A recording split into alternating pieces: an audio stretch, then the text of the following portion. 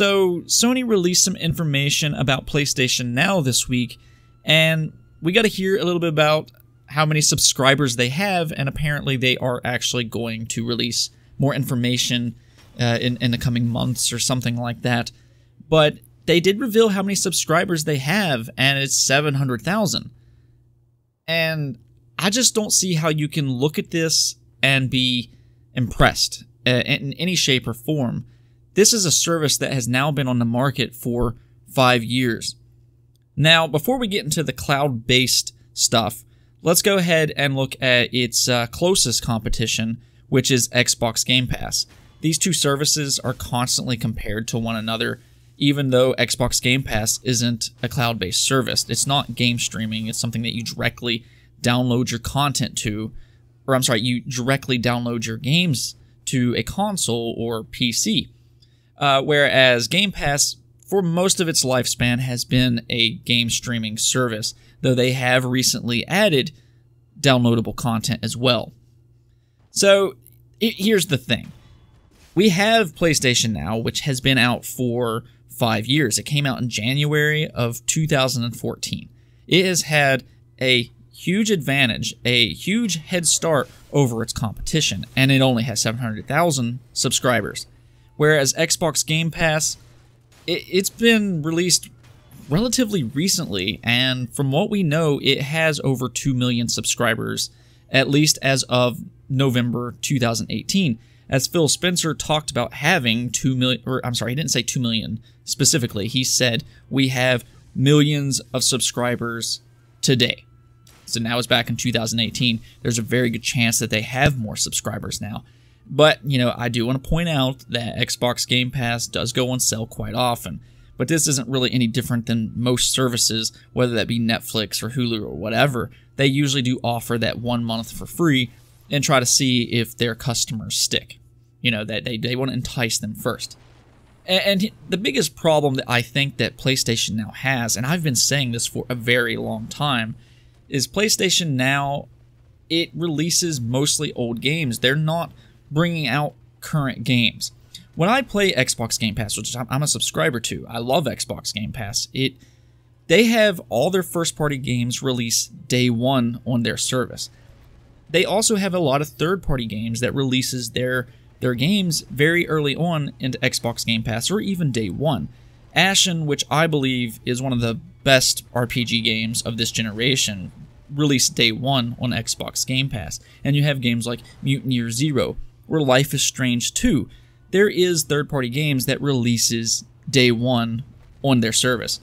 Or they even have some newer games like Monster Hunter World. They just constantly add stuff, and I think it's just a really good service. And it's also not overly expensive. PlayStation Now, my main criticism is it does have a huge library. I think it's like over 500, maybe even 700 games by this point.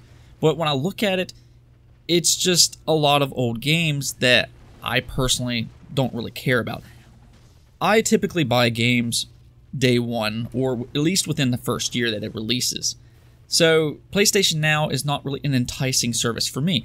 Now, granted, if you like PlayStation Now and you want to play some older games, that's fantastic. But I just think that is a very limited service. And I think that's what PlayStation Now has done wrong, is they do limit their service a lot. Even if you look at the platforms that PlayStation Now releases on. Whereas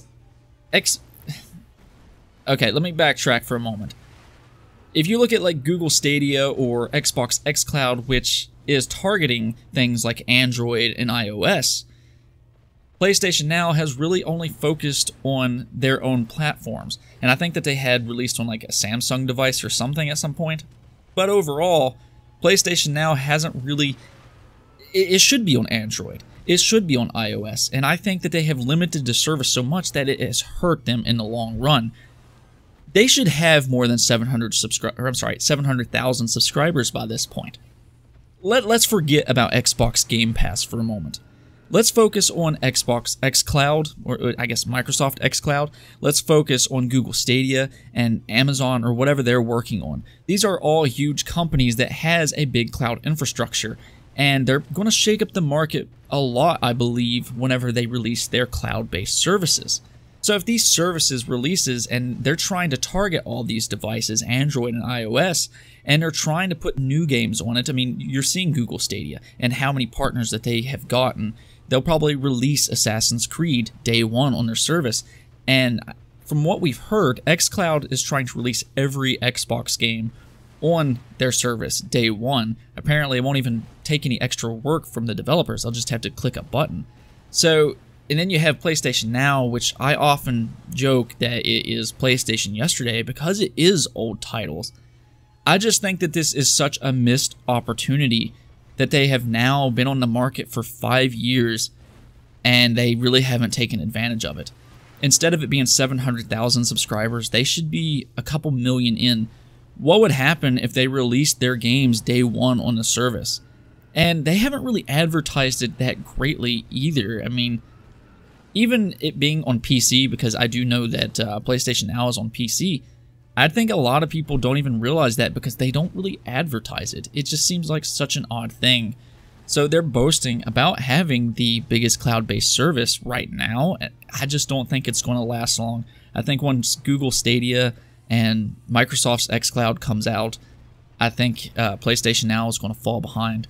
Just like, I mean, we've already seen it. Xbox Game Pass has eclipsed PlayStation Now in a very short period of time, and it really is because Sony has limited the services so much. I just think that this is a failure on Sony's part. But I'm not going to rant any further. I want to hear what you guys have to say. If you disagree with me, let me know in the comments below. If you agree with me, great, fantastic. Either way, I'm going to be out. So give me a like, thumbs up, subscribe, and peace out.